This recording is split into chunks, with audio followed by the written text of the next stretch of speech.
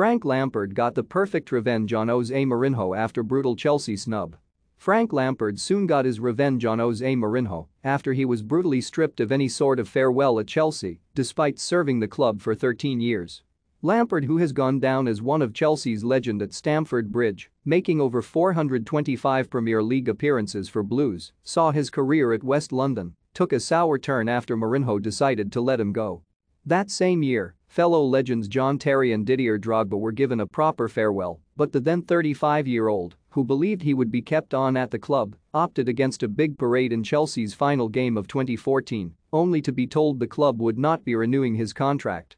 And if there is one thing the former England international regrets during his career, is exactly that. There are not a lot of things I regret in my Chelsea career, but not being able to say my goodbyes properly to all of the Chelsea fans is certainly one, he said at the time. 13 years is a long time. But revenge was later served, as is always best, cold. Lampard secured a move to the Etihad that same year, and during his one season with Manchester City, he came off the bench to equalize against his former club as Mourinho watched on, of course. He then went on to become City's fourth highest goal scorer at season and proved the Portuguese should have stuck with him. Mourinho later described him as one of the best players he's ever coached. At Chelsea, in my first period, I had Frank Lampard, probably the best player in the Premier League for 1 decade, Mourinho said back in 2016. Have your say. What did you make of the situation?